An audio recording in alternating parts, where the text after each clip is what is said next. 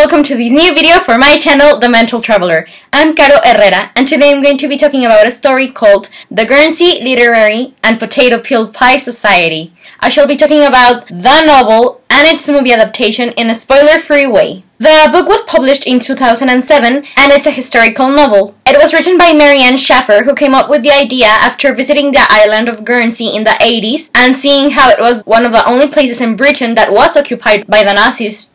Sadly, Schaffer grew terminally ill, and she asked her niece, Annie Barrows, who was an author, to help her finish up the story. The movie came out in 2018, and it was directed by the celebrated Mike Newell. It has a wonderful cast. It stars Lily James, Mikhail Hausman, Glenn Powell, Jessica Brown Finley, Matthew Good, Tom Courtney, and Penelope Wilson, among others. Oh, and before I begin, let me just say that this will be a video without spoilers, so sit back and enjoy.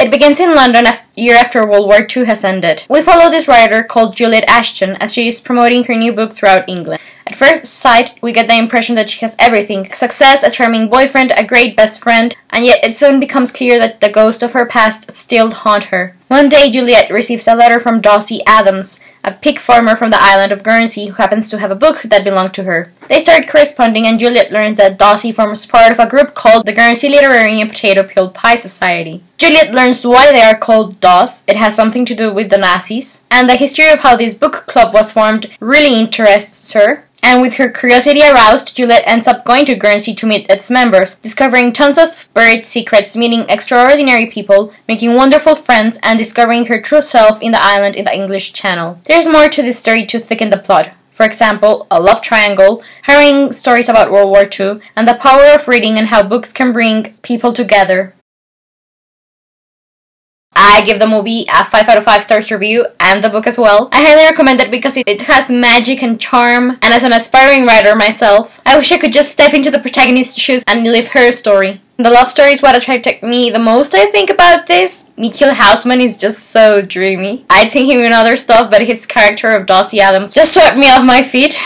This film is as close as perfection as you can get. Some people I've talked to think it's a little bit slow, but I don't mind slow movies when they're done right. As to the book, still prefer the movie, but the book is so lovely. It was great learning more stuff about the characters that I already fallen in love with. And while there are some changes in the adaptation, overall the movie is fairly faithful to the book. Again, as to the love story, I prefer the way it's portrayed in the movie, but maybe because it's not that full of action, and thus it's better to see the subtle hints on screen. As to the protagonist, Juliet Ashton, in the film she is a very determined, curious, independent young woman, and definitely a role model who is not afraid to follow her heart. In the book she is funnier, and I just love reading about her struggles with coming up with a good novel. But in the end I prefer her in the movie because there she is younger, which means that I can identify with her a bit more, and she is also far less experienced with life, and thus that makes her more susceptible and vulnerable to whatever she encounters along the way. The only thing that I can criticize both in the book and in the movie is that I wish that they had expanded a bit more upon Juliet's grief, about her coping with the past. I would have liked her to talk with the members of the Guernsey Literary and Potato Peel Pie Society about her past, because we see her consoling so many of the islanders who suffered the occupation, and yet we don't see anyone consoling her in a way, and yet she never opens up that much about herself in that regard to her new friends. One final thing that I would like to mention though is that I love the way this story portrays the power of letter writing. I mean, nowadays we also talk and befriend people we've never met online, but before there was just this romantic traditional aspect to it where you had to wait for people to write back and the letter to arrive and stuff. But yeah, anyways, I have befriended people I've never met online, and when I have met them after years of talking to them, it's just an amazing experience. I first became aware of the Guernsey Literary and Potato Peel Pie Society when I saw the first trailer for the movie, and because I am an Anglophile, a lover of period dramas, a big bibliophile, I thought this movie would interest me. Still, when I learned that the book was written in a series of letters written by one character to another, I grew a bit disheartened because I don't really like to read epistolary novels, so I decided not to read it. When I finally did see the movie, something wonderful happened. It was love at first sight. I love the acting, the setting, the story, the names, the themes surrounding books. I love that it showed an aspect of World War II that's not very popular, since I am a history lover. I am ashamed that I'd never heard of the island of Guernsey before this novel. But yes, one of the most important bits about the story that appealed to me was a love story. I was not expecting it, and it was so beautiful and simple, and I just love that the spirit of it is so rare to find in movies nowadays when sex is all that sells, and yet this is like very pure and innocent and